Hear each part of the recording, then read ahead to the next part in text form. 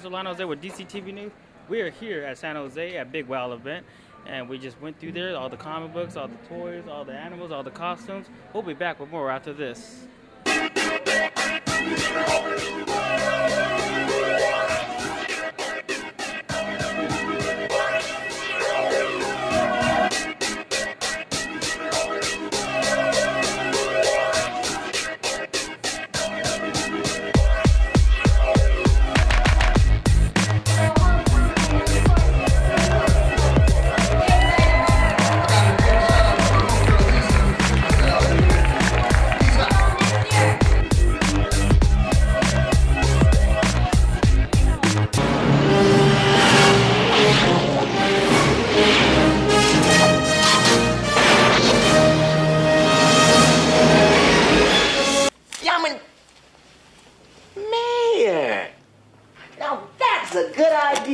I could run for mayor. A colored mayor, that'll be the day. You wait and see, Mr. Carruthers. I will be mayor. I'll be the most powerful man in Hill Valley, and I'm gonna clean up this town. Good. You can start by sweeping the floor. Mayor Goldie Wilson.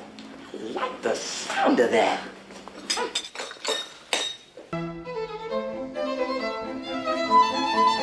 And we're here with Don Fullilove, Mayor Goldie Wilson from Back to the Future. So let everybody know what's going on here today at your table. I'm just meeting and greeting the fans, signing autographs, having conversation with people, just enjoying being here in beautiful San Jose at the Big Wow ComicFest.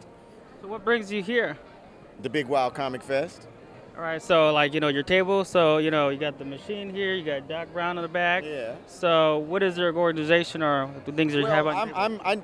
What happens is, my good friend over here, Paul, owns a DeLorean, and he takes the DeLorean all around to a bunch of different shows for the cause of exploited and missing children. He does this thing called the Fireball Run with the car, and he goes to all these events and he makes donations and stuff like that. And sometimes the people from the film will come with him just to represent Back to the Future. He'll have some of the real actors from the movie come, and I'm one of those guys today. All right, so in the film, how old were you when you got the role or the audition? I was 30 years younger than I am today. For people that are trying to get acting out there, what would be your message for the people that are just getting into that field? Well, as with anything, you got to train to make sure you got a skill set, and go out there and chase your dream and perseverance. Because the bottom line is, you got to persevere. You got to keep going. Because it's a hard profession to break into. But if you have the desire and a little bit of talent, you'll make it. So how did it feel, to see yourself on the big screen? Do people believe you either in movies or whatnot?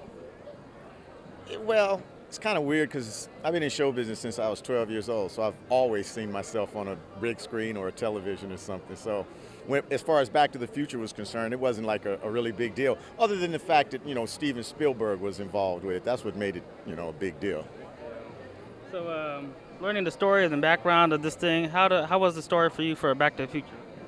Well, obviously, it was one of those types of stories that is timeless. You know what I mean? I mean, next year we celebrate the 30th anniversary, and you figure 30 years ago, the majority of the people in this room weren't even born yet, but yet and still they all know about the movie. I had one little kid come up here. The kid was about 4 years old, knew who I was and knew about the movie. So the story, man, I don't care what year it was made, the story was very compelling. It's a human interest story, and it stood the test of time. Now the story is, you got a $2 million lottery. Yeah, so anyways, can you say a phrase from one of the parts in your lines of the movie? Would that be like, crud?